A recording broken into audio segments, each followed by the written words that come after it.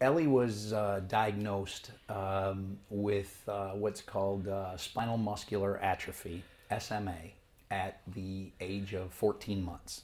She was having difficulty drinking a bottle. She would take a considerable amount of time to drink a 6-ounce bottle. And she began to slow down in that crawl and looked to be getting weaker. We sought out medical advice and went in to see a pediatric neurologist. He examined her and said, yes, I agree, she's moving fairly slow for her age, and this is what I think. He gave us a little background on SMA, but didn't go into any detail at all. And he said, we're going to send out some blood work.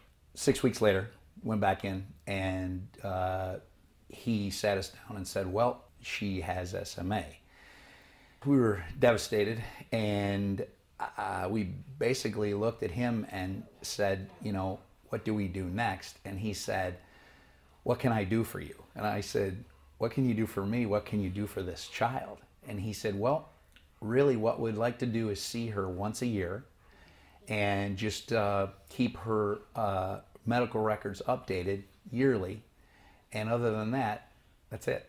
And so we began to, you know, ask all the questions of, are there treatments? Are there anything, any studies that they're doing that we can get involved in to start trying to help her right now? He basically said he'd be more than happy to let us know when one became available. And that's how we walked out of that office.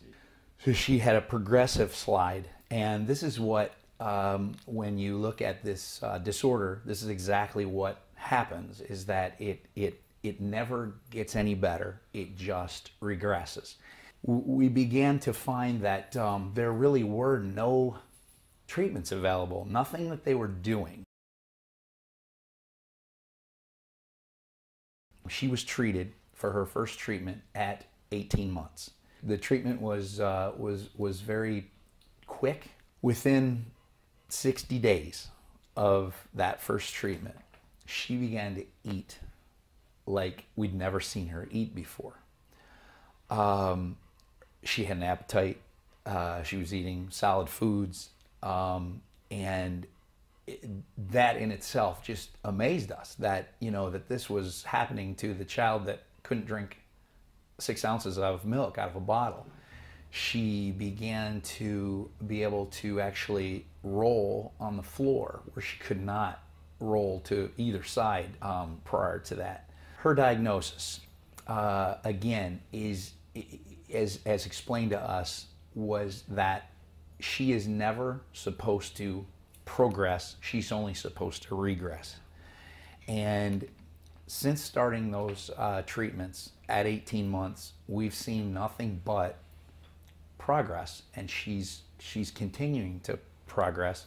We've definitely done the right thing. The Muscular Dystrophy Association sends us regular mailings, a monthly magazine, and Ellie was actually in the last magazine and was actually standing up, holding on to nothing, standing up in the picture, and she actually is able now to stand at a table. We actually take a coffee table at home and we've raised it up just a little higher for her as she gets taller, and she can stand at that table and move herself around the table while playing with her toys and things.